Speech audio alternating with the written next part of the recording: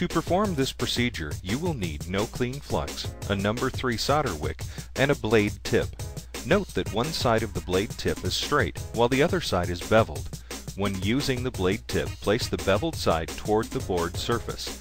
Select a solder wick and tip that are similar in size to the pads being desoldered.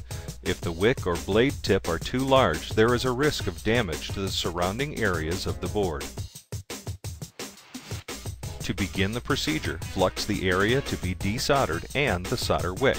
The flux will enhance the wetting action of the solder. Using a straight down and straight up motion to place the wick and iron in contact with the pads, allow the solder to flow into the solder wick. Remove the wick and the iron at the same time. Do not slide the iron on the pads or on the board. Sliding may result in damage to the pads or the circuit board. A good practice is to work to the inside of the component footprint. Working to the inside allows clearance from surrounding components and allows the operator to work at a lesser angle to the board surface.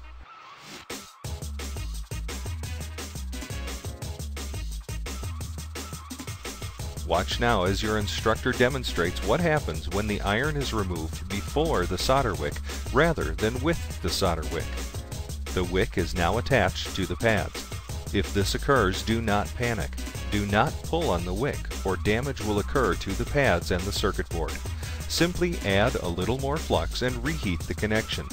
Lift the wick and the iron from the pads at the same time. When all of the pads are desoldered and level, clean the area with isopropyl alcohol and a brush. Move the brush in a circular motion to loosen and dissolve any residues or other contaminants which may interfere with further soldering operations. Wipe the area dry with a lint-free cloth. The pads are now ready for the installation of a new component.